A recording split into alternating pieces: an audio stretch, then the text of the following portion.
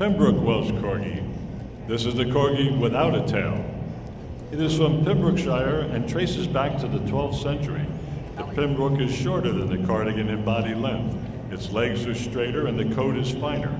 The cardigan's ears, as you can see, are rounded and this guy's are pointed. And then, of course, there's the tail. The Corgis are growing in popularity as they make excellent companion animals. The table is a little slippery, yes.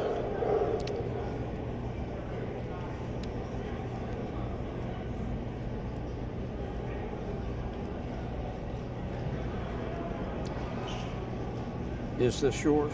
No, it's not. Okay. I saw it all the time. You do not have to go all the way. Go as far as you like, but come back. Pembroke Welsh Corgi, number 22.